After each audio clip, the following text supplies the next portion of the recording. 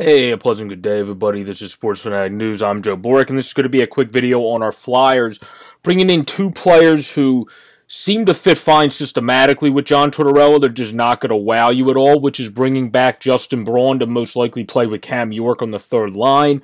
One would think, and he has familiarity there. And also bringing in Nic Deslauriers, who played with the Ducks, and then, of course, finished out last season with the Minnesota Wild. Now, he's a good body checker, a good shot blocker, solid in the defensive zone, more just good at hitting guys off the puck, being that physical presence of a fourth liner that's going to be able to basically be your lefty version of Zach McEwen down there. He's a bigger guy at 6'1", I think it is 6'2", he's 220. So he's going to knock guys off the puck. He's going to bring more of that jam to the Flyers that a lot of the fan base wanted.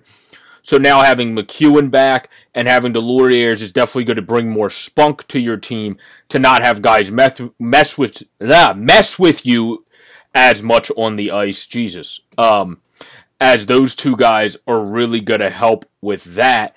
And I think structure-wise it works. These two signings more just fit into the C+ category for me because they're good fill out your roster signings, but they're nothing to the effect of what Chuck Fletcher led on he was going to do. So we would hope these are the beginning of a domino effect of maybe getting one or both of the Stromes or going out and getting one of the remaining solid defensive guys out there that can be in maybe for a one-year contract that you're able to bring a veteran defenseman in that obviously Edler already got signed, but somebody that kind of fits into that spectrum of players, or you trade for a guy that has one more year left if you're able to do that just to bring in more help there. But I think the biggest thing the Flyers are probably going to look at towards now as they get Deslauriers as a winger and they're able to bring back Braun to play third-line defense is probably center. I would think they'll be looking more steady down the middle, and that's why Dylan or Ryan Strome kind of pop off the page for me.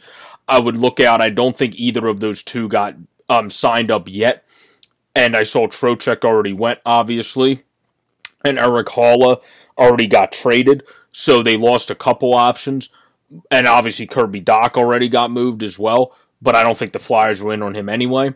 But I think when it comes to centers, the two Stromes could be a big name to look out for. I would put these two signings, because Deslauriers would have made more sense if you gave him like a 2-year deal to come in and be a good enforcer, body checker, shot blocker, a guy that's basically a proven version of McEwen where he does more through and through on the ice to stay in the lineup, and that's why he's been a fan favorite. He's been a guy that's played over 40 games to 55 games in a season where McEwen plays a little bit lesser because of his more inconsistencies. I think he's a good guy to be able to make Zach McEwen more consistent as well. So I think he fits roster structure-wise. It's just 4 years.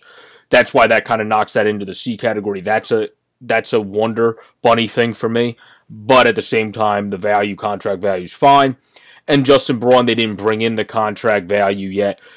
That hasn't come out yet, but it's a 1-year deal. So I'm fine with that.